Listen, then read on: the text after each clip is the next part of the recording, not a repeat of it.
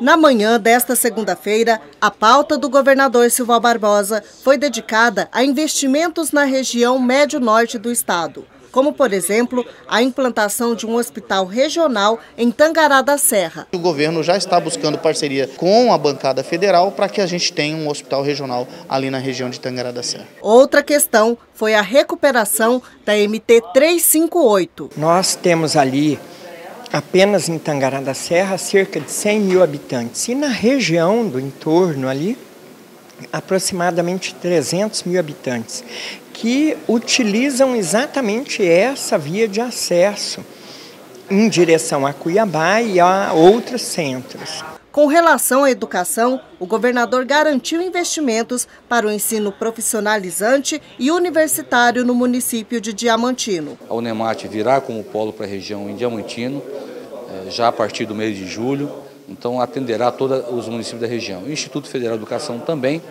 graças ao apoio do governo do estado, uma obra que foi construída para ser o CCTEC, o governo do estado cedeu essa obra para o Instituto Federal de Educação.